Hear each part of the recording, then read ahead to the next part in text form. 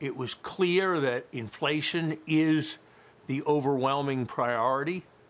It was clear, despite some earlier confused talk about neutral, that he was under no illusion that monetary policy was in an appropriate place right now.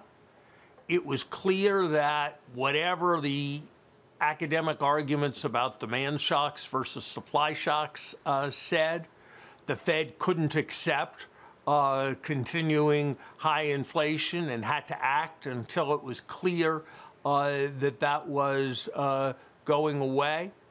The remarks were very concise. There wasn't a lot of more academic discussion, but there was a statement of being resolute. So I think that's just right. And I think it's also good that after a number of times when the chairman spoke and markets gyrated, at least so far, markets have not gyrated in response to these remarks.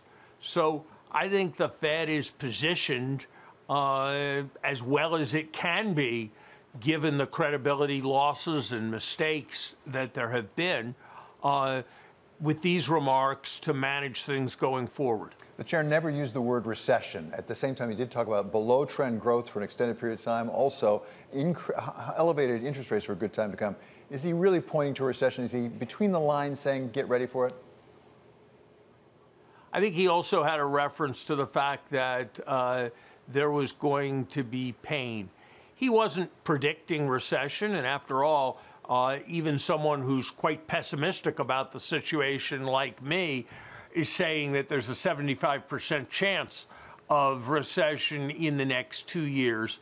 But he was clearly showing an awareness of the possibility, indeed possibly even the likelihood of recession. And I think that was very important, because saying you're against inflation when there's no price to resisting inflation or bringing down inflation isn't a consequential statement. Today, he prioritized inflation, making clear that he recognized that that prioritization would have short-term adverse consequences that wouldn't be easy, but that by bringing down inflation, ultimately there were going to be more jobs with higher real wages for more people. And that's, after all, what economic policy is all about.